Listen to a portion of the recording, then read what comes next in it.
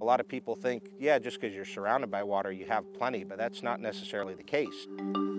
We don't always have access to that water. This drought, I would say, is a dire emergency.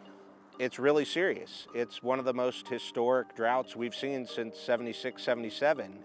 This town relies on approximately 420 privately owned wells for our different residents and customers and businesses. There is no municipal water system.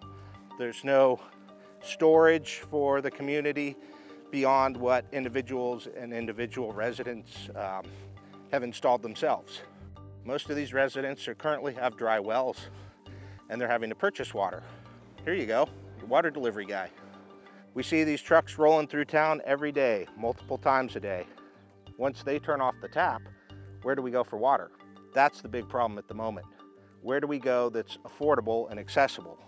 This residence right here on the corner recently reported not only having a dry well, she claimed she's showering only one time per week. The whole community depends on it. It's a lifeline and access to food. Their well is running dry. They've had to move a lot of their food preparation operations to Fort Bragg, to another store. They've had to close their restrooms to the public, and they now have 2 plastic porta potties in their parking lot. And if a business doesn't have enough water to keep their restrooms open, porta potties are the next best thing. Another thing you can see that's sort of symbolic of the drought is dry, parched ball fields. You know, the school has the ability to irrigate those, but in a stage 4 water shortage emergency, it doesn't make sense. The school district has recently stepped up to do something amazing. They've decided to make some water available for sale for the community. They started at 6 loads total per week, and last week was rather successful, so they've now increased it to 8 loads per week.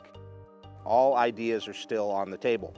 We're still discussing desal, large-scale dehumidifiers, drilling new wells, looking at surface water sources, water by rail coming from Willits, water by barge from the Bay Area, even the proposed idea of a CAL FIRE training where the helicopters come in and scoop waters out of local ponds. The impacts of climate change are real and they're hitting home.